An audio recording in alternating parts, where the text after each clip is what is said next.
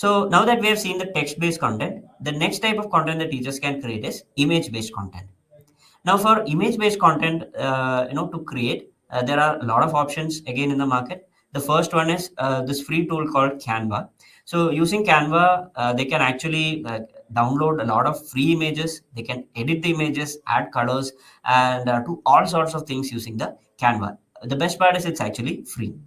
And another app is called as GIMP. So GIMP. The GIMP is actually a software. They can download it. Again, it's open source. It's again free.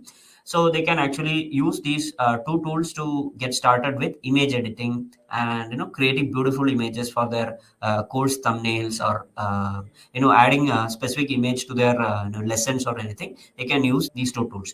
And apart from that, Paint is one thing that they have by default in their system. So that is one thing you can suggest. And if they want to go a little more advanced, then they can use Photoshop, which is again a paid one. So I've covered all the free and the paid tools for creating image type content.